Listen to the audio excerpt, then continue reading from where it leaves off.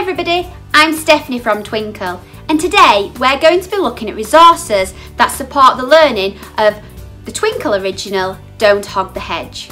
We're going to be looking at how to make a hedgehog house, how to make a delicious stew, story sequencing and size ordering.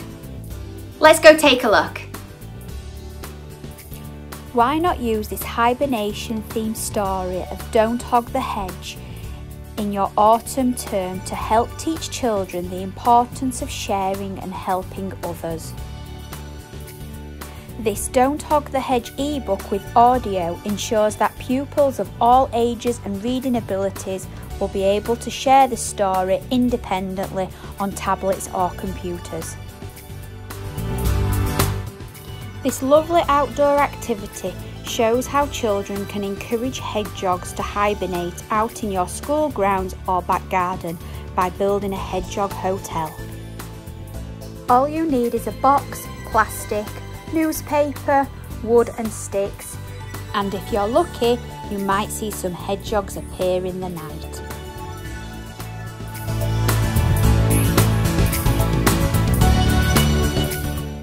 We also have lots of different recipes on our website linked to the Twinkl original Don't Hog the Hedge story. Why not have a go at making this delicious slow cook recipe that all the family will enjoy? Prepare in the morning or the night before and set to cook ready to enjoy whilst reading the Twinkl original Don't Hog the Hedge. Why not get creative and add different vegetables to your stew or even adding meat?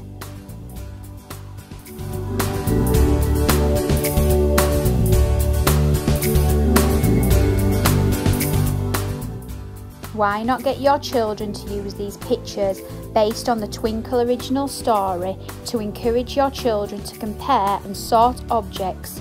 They come in a variety of different sizes and different characters. Why not use this brilliant story map to tell the main events from the Twinkl story?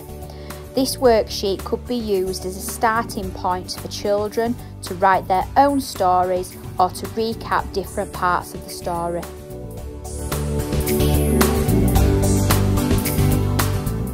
Hope you've enjoyed looking at some of the fantastic resources we have to support the learning of Twinkl original Don't Hog the Hedge. See you next time.